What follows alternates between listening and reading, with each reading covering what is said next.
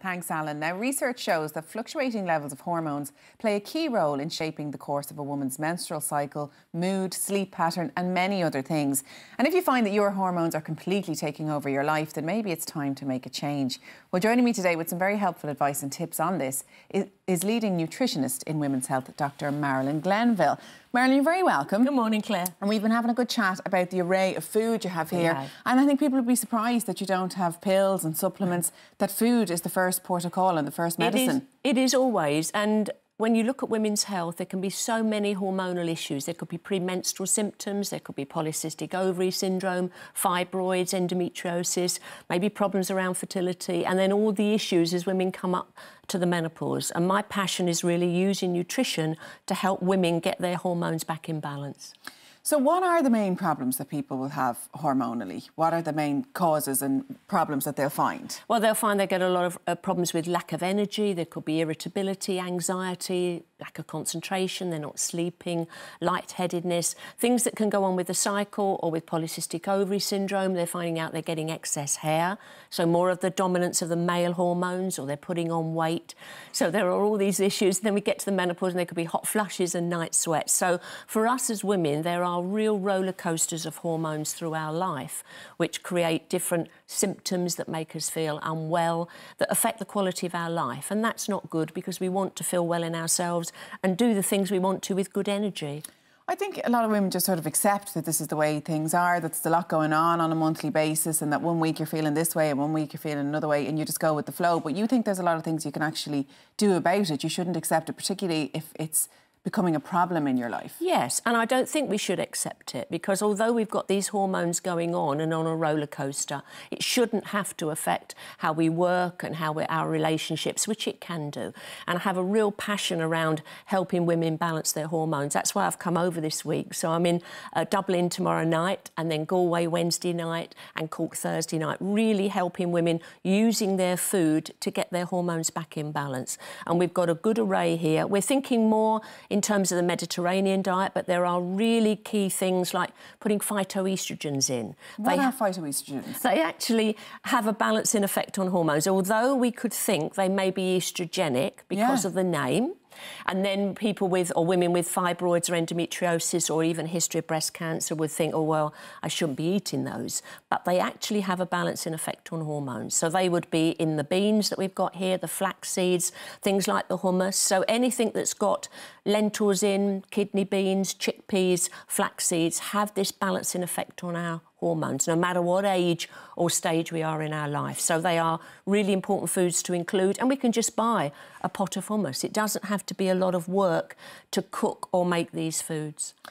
What about then the causes? I mean, I said to you earlier, I thought polycystic ovaries, things like that, or it's just you were born that way, or you had more of an inclination to have them, but they can be caused by things. So what causes hormonal imbalance? A lot of it can be down to our diet. Stress is going to make a big impact as well. So a lot of women where stress is really high nowadays, there's no time for me, we're juggling work and children and family life. That in itself can change our hormone balance or give us the symptoms that are going to change the cycle.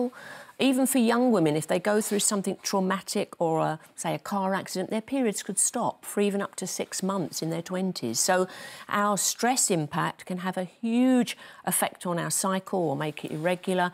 And PCOS, I mean, the research in the medical literature, it's all about controlling our blood sugar, because women with PCOS are insulin resistant, and their insulin levels cause their ovaries to produce more male hormones. So they get excess hair, acne, they end up putting weight around the middle of the body.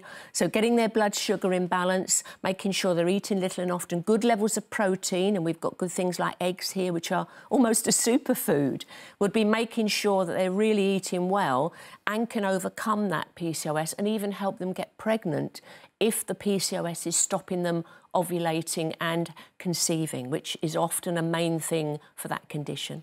Yeah, you've touched on a couple of the things, the proteins and the phytoestrogens. What are the other balances that we can use, or balancers that we can use for our hormones? And the other big balance are the omega-3 fats. Okay. These are essential fatty acids, and what it means nutritionally is we cannot make them in our body. We have to get them in from our food or even supplements. And a lot of women I see in the clinic have gone on no-fat or low-fat diets because they've had this perception that all fat is bad. So they've taken everything out. So they're missing the oily fish, the nuts and seeds, the avocado, and even things like in the egg yolks there's omega-3s. And we're very calorie conscious, aren't we? Especially women, you're watching your weight, you're trying to do this, you're trying to do that, and fat just sounds like a bad thing. I know, but then we've taken all the good fats out as well as the bad fats. So, and that's not good. And the omega-3s actually have an anti-inflammatory effect and they help with blood flow. So you think of those women with endometriosis, painful periods, it's all about the inflammation that's going on in the reproductive system. Or heavy periods, they help with blood flow. So we have really good research that shows that if we make small, simple, practical tips with our food, we can really make a difference in balancing our hormones and feeling well during the cycle and through the menopause as well.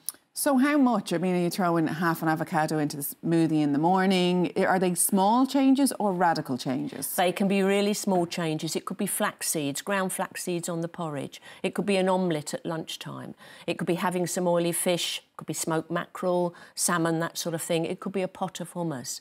But it is also means taking out the foods that have a negative effect, like the bad fats, the trans fats, and a lot of sugar and the refined carbohydrates. So things where the fibre has been removed actually cause our blood sugar to go on this roller coaster, which can make us feel really irritable, anxious. It actually makes us feel more stressed than we should be. And we lose our energy because our food is supposed to be like putting petrol in the car. It's the fuel to keep us going. And a lot of women I see in the clinic feel tired all the time. That's their main symptom, and they don't have the energy to do what they really want to do. So getting our blood sugar in balance, eating little and often, eating good foods that don't act like a quick fix. So we've got things that the energy is more stable, our mood is stable, we just feel more balanced, and that's what we're after. So what kind of results have you seen in the clinic then? People coming in who can't get pregnant, who are tired all the time. Have you seen a complete 360 in some women? Oh, amazing, yes. And I've got clinics now in Dublin, Cork, Galway, Kilkenny, GlenvilleNutrition.ie, and we help women who are struggling to conceive, either want to conceive naturally or they may be going for IVF and they want to boost the success rate. So they use the nutrition alongside it, also for men as well, because we have to help them for fertility. Oh, do we? Oh, we do. Takes two to tango, as they say. So, yes, for fertility, it's both the man and the woman. But, yes, I mean, PCOS, helping women get pregnant who never thought they would do, and doing it naturally without having to use the drug. So incredible. It's Absolutely. so rewarding. Amazing work. Yeah. Marilyn, thank you very much. You're now, welcome, you are Claire. sticking around for a Q&A, so we're not saying a full goodbye. And as I say, we are going to have questions at about 10:15. So if you want to send them in to rndam@tv3.ie, and Marilyn will answer as many as we can a little bit later on.